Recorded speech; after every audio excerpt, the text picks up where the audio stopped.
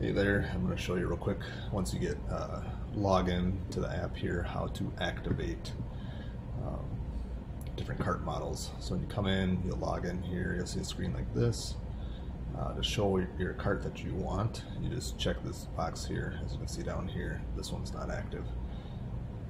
So you check the box, you can put in different base models, click this edit here. Just click add new, type what you want, the year, you want electric or gas, just put that in there.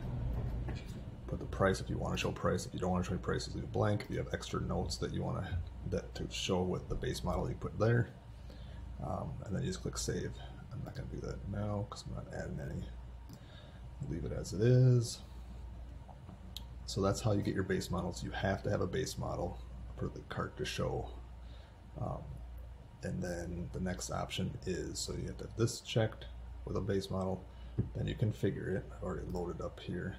You go to this page here. This will show all the different items that we have available. This is just on Paint.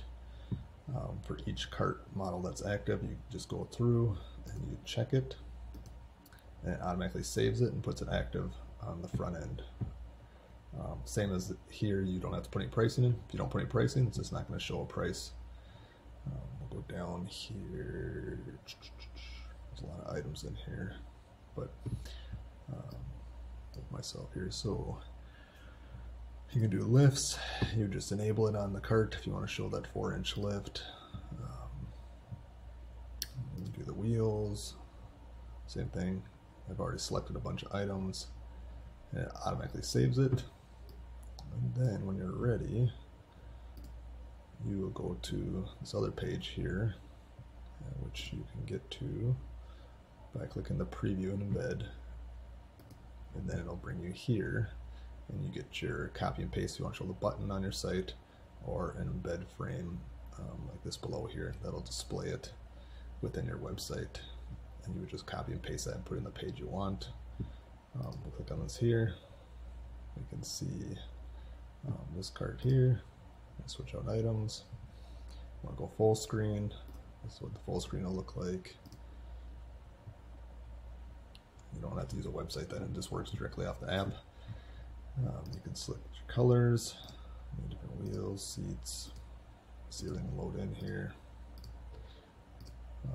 Save your cart. You can do this as a salesperson on the floor, or the owner there as somebody walks into the store, and you save it for them. It'll email you a breakdown of all the items with a picture of what they wanted. Alright, that's a quick overview once you get access to the app, how to build it out and save it for your website and use it in store. Alright, thanks. Talk to you later.